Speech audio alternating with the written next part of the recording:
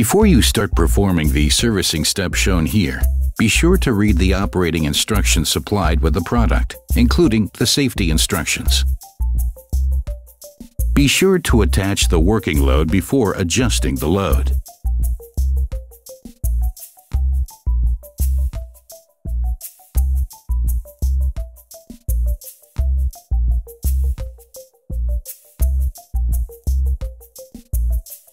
Insert the Allen wrench into the adjusting screw, then turn the wrench to adjust the load within the specified range as appropriate.